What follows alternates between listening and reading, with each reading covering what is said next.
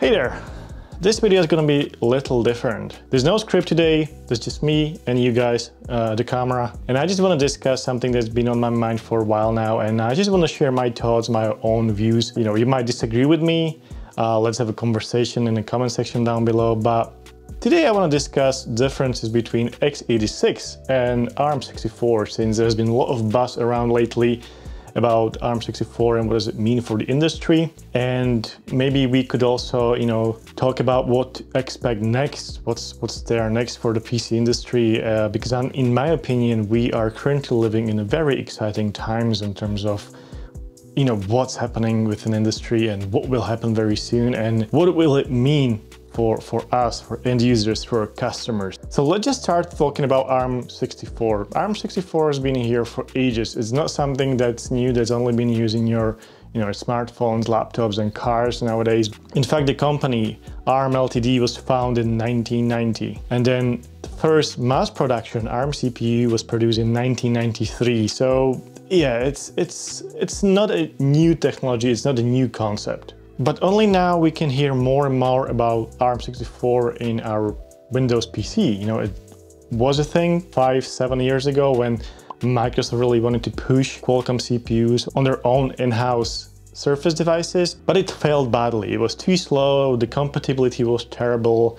It's just technology wasn't there, and so that was really bad for the PC industry. Microsoft tried to push it in the Surface devices, but it never really worked out very well. The ARM was always here, was in your smartphone, whether it was Android or iPhone, but it wasn't ready for a PC until 2020, when Apple finally transitioned from Intel to their own in-house Apple Silicon. Now, it wasn't a perfect transition, it wasn't the smoothest transition ever, but I think they've done a pretty good job. And I have to admit, I was one of those who actually went out and bought M1 MacBook Air. In my case, it was the base MacBook Air. M1, 8 gigs of RAM, 256 gigs of storage, and it was mind-blowing. It was old chassis that was previously used for Intel variation of the MacBook Air, but it was quiet, it had passive cooling, it was super fast. In fact, most of the early videos on this channel was edited on that laptop, on MacBook Air M1. And now, even 4 years later, my girlfriend is using that very same laptop to edit her videos for her YouTube channel. So I think that says something about the ARM architecture and how powerful it can be, even in such a small and thin and underpowered package. This is something that you wouldn't be able to do on x86 if you would simply go with, I don't know, R5 or i5, 8 gigs of RAM and 256 SSD. I mean, the storage is another story. You can attach external SSD, but the way system manages memory and the way CPU handles all those tasks, that's immaculate. And let's be fair here. I'm talking here about the Final Cut Pro, which is Apple's in-house editing software. We know Adobe had an issue first when Apple announced transition from Intel to their Apple Silicon. It took a while for them to rewrite the application. And I mean, that only makes sense. Like, developers will have to rewrite the applications completely from ground up. Of course, Apple had Rosetta as a translation layer, as a kind of emulator to emulate x86 apps. I personally did not have any issue during the transition, but I wasn't using any niche applications or any niche workloads. I was simply using mostly Apple's first-party apps, and they all work pretty well. What I did have problem with were some plugins for Final Cut Pro. It took some time for those third parties to rewrite those plugins for Final Cut Pro for Apple Silicon, but other than that, it was fine. But why do I want to talk about ARM64 today and versus x86 and what does it mean for the industry? One of the reasons is there's a huge benefit of moving from x86 to ARM64. I mean, don't get me wrong, x86 is here to stay. It will have a place for gaming, for workstations, for systems which are using, not consumers, not people like me and you who are using PC to do normal everyday stuff, but more for like a for terminals which are probably using Windows XP in many cases to run very modified applications. They're not going to move to ARM64 anytime soon. Right, but before we continue, we need to talk about advantages and disadvantages of ARM64. So first, I'm not gonna go too technical. There are great channels which will talk about this in very detailed way, very technical way. I'm just gonna talk about it from my perspective and how does it affect my everyday life. So if I can just talk from my own experience and what it means for me, whether it's on Mac or Windows, ARM64 is super power efficient. Like you can use those laptops, again, whether it's Windows or Mac, you can use it for a whole day or even 2 days if you really just do a light workload. Now that's the first advantage. Laptop actually becomes a laptop again. It's, from the name, it's meant to be used on your lap. It's not meant to be used as a desktop. You're not supposed to be glued to your desk. You're supposed to be moving around the house, sit in the patio, take it with you on train or plane, and you shouldn't be really anxious about the fact that, is there a plug nearby? Would I be able to recharge, in 2-3 hours once the battery run out? So that's the first thing, and that's a big deal to me. Like summer days, I work from home, and summer days I can sit on patio all day from 9 to 5 and just work from there. And it just feels, it's very freeing. It's a very refreshing experience. So that's the first thing. Second thing is the thermal management, meaning ARM64 is not just very power efficient, but together with that, it doesn't produce as much heat. That means in some cases, you don't even need active cooling, meaning fans. So MacBook Air and even some Windows 11 laptops with Snapdragon X Elite are now fanless. And I think that's great. Obviously, you need to limit the TDP of the device, but in exchange, you get dead quiet system, just like your tablet or your smartphone. And I think that's brilliant. One of the most annoying things for me on Windows machines, especially older Intel laptops, is the fan noise. Like, it's just unbelievable. You have a laptop that costs sometimes $3,000 or euros, and the fans are just super noisy, and the battery will die within 3 hours. Like, to me, that's just unacceptable in 2023, 2024. So that is something that ARM64 can address. And the third thing that's also very important to me is the responsiveness of the system. The system on ARM is just, operating system on ARM is just this fast. It's just so quiet. There's no lag. I mean, there are exceptions, but if you put, like right now, if you take the same spec of Windows 11 laptop on Intel or AMD, and then on ARM64, so in this case, the only one I can think of is Snapdragon X Elite, the difference in just navigating UI around and launching apps is massive. It's huge. Obviously, those apps needs to be fully translated into ARM64.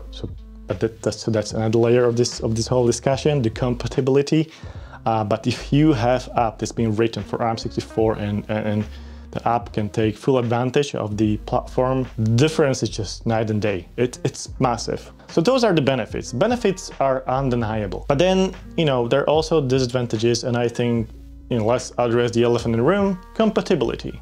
So unless the app is fully rewritten by a developer from ground up for ARM64, then it's not going to fully utilize the platform, and it's just going to run through the layer of the emulator, or it's not going to run at all. And then you have a problem. So if if your workload involves something very niche, not just traditional Microsoft 365 apps and browser and whatnot, then you're gonna have a problem. There were some problems when Snapdragon launched their latest CPU with the VPN apps. They're slowly getting rewritten, but to be compatible on ARM64, but it will take time. And there's also another huge caveat to this, and that's gaming. Gaming on ARM64 is gonna take a while. Even now, if you install Steam on Windows 11 on ARM64, you're gonna find some games that's gonna run just fine, but majority of your library is not gonna be compatible. And that's a problem, because you buy a PC, you buy a gaming PC, so you can play all games you want to play, Otherwise, you would just buy PS5 or Xbox Series X or whatever, to just play whatever's out there. But with PC, you should be able to emulate anything. You should be able to launch a game that's 10, 15 years old. I mean, hell, GTA 5 is 11 years old already. So the gaming is a big one. So this is why I believe that the transition that's currently happening from x86 to ARM64 will mainly affect thin and light laptops. You know, Dell XPS, HP Envy. Then we have likes of Lenovo Yoga, Lenovo ThinkPad. You know, for the laptops like this, it makes perfect sense. It makes perfect sense to go to ARM64 and just never look back at 86. But then, you know, there's gaming, there are workstations, and there are, you know, niche systems. As I said, you know, there's a whole banking system which is using ancient systems with very old operating systems. So it will take much longer than it took Apple. You know, Apple has everything under their roof. They control everything end to end. So for them, it took only like 2 or 3 years to fully transition every single device within their ecosystem. But now we also see that the improvements are now more incremental, from M1 to M2 to M3 to now M4, which we have on iPad Pro and soon on MacBooks Pro. It's not as a huge jump as it was from Intel to M1. Like the jump there was massive, whether it was battery life or performance or just efficiency was huge. You know, here's the thing: if you are on the market for Windows laptop, if you don't want to buy Mac, if you don't like Apple, or you can use MacBook at your work or you know, college, then if you are not that niche group of people which I mentioned already, then, you know, wait, go out, test around some ARM64 laptops that are available at stores already, and see if they fit your workflow. So if the compatibility is there for you, and if you can utilize the benefits of the long battery life and all that stuff. If not, then if I would be you, and if you don't desperately need a brand new laptop right now, I would wait. I would wait, because I'm sure Qualcomm isn't the only brand that will bring ARM64 CPUs to the table. You know, there are some rumors on the internet for a while now, especially about AMD preparing their own ARM CPU. So, you know, there's no secret that AMD has been better in making CPUs for thin and light laptops lately. You know, their systems were always cooler and quieter, and performance was, you know, better, if not the same as the one on, you know, equivalent machine of the Intel. So yeah, Windows PC transition to ARM64 has begun, but it's gonna take much longer than it took Apple, for obvious reasons, which we already discussed. I mean, the Microsoft is really pushing the Copilot PC platform. They're saying it's next generation AI PC. You know, so they're trying to give you a reason to buy a new PC. And Microsoft also told PC OEMs that if their platform doesn't have at least 40 TOPS, it will not qualify for Copilot PC. So, but what does it mean in real life? It means you wouldn't get those, you know, fancy Copilot PC features. But for me, what's more interesting, this is their own different story. This is what Microsoft is pushing. For me as an end user, what's really important is what Qualcomm managed to do with the Snapdragon X Elite. I mean, previously we've seen some attempts for Qualcomm to implement ARM64 CPUs within Windows 10 or 11 laptops, and it never really worked that well. They were, you know, either too slow or compatibility wasn't there. But now, when Microsoft is committed and Qualcomm delivered a CPU which is way more than capable, you know, you've probably seen all the reviews. I've tested the laptop for months now, the Yoga Slim 7X. And I'm currently working on full in-depth review of this laptop, and in my opinion, it's a game changer. This platform for Windows laptop users is just, it's the same thing that, you know, happened to Mac users back in 2020, to be honest, literally. We see more and more developers to be on board with ARM64. Even Windows 11 ARM64 version is now somewhat better than x86 version. I mean, and you know why? If you go out now and buy a laptop on ARM64, more specifically Snapdragon X Elite, you will get all the Copilot PC bells and whistles from day one when you purchase the laptop. Well, minus the recall feature, which was recalled. But yeah, but if you buy another platform, which is also Copilot Plus PC compatible, but it's x86, more specifically, you know, Intel Lunar Lake, for example, which was introduced at IFA. You will not get those Copilot Plus PC features at least until Q1 2025, according to Microsoft. So you will have all the horsepower, but you won't be able to utilize it. So you will still get the benefit of fantastic Lunar Lake efficiency. You know, even though it's x86, what Intel managed to do with this platform is, you know, it's pretty impressive, I have to say. Yeah, there are some limitations, such as maximum, you know, 32 gigs of RAM, so no 64 gigs or above in terms of memory, but it's still impressive what they managed to squeeze of this 40-year-old platform. But yeah, what I'm trying to say, Microsoft is clearly bet all their cards on Qualcomm with this, with the start of the transition to ARM64, and it worked out. I think it worked out pretty well. So what's next for Windows PC? I think we will see more and more CPU manufacturers coming to the market with ARM64 as more and more developers are on board with this, and they are currently rewriting older apps. And customers are just discovering the benefits of ARM64 on Windows, like people that never used Mac, or they used Mac, you know, years ago when it was, well, PowerPC, or even when it was on Intel. But I strongly believe that we will see more and more ultra-thin PC laptops on ARM64 soon, and I wouldn't be surprised if within 3, 4, maybe 5 years, 80% of laptop market would fully transition to ARM64, and there will still be that niche group and gaming laptops on x86, which is perfectly fine. You know, everyone should buy what's most suitable for their need.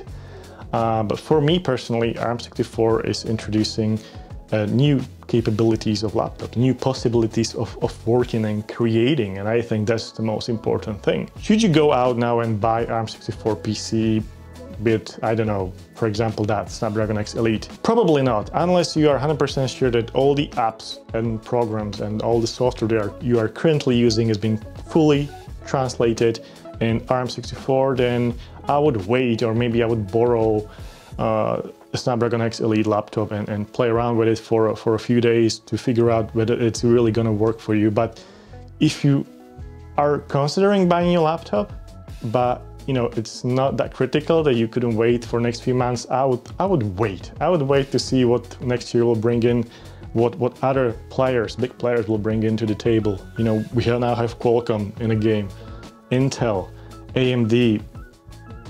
Let's just wait. So yeah, those have been my thoughts. I hope you enjoyed it. Let's have a conversation down below in the comment section. Again, as I said, I'm currently working on full in-depth review of Yoga Slim 7X, which is based on Qualcomm Snapdragon X Elite. Spoiler alert, my experience has been fantastic so far. So yeah, I can't wait to share that video with you guys.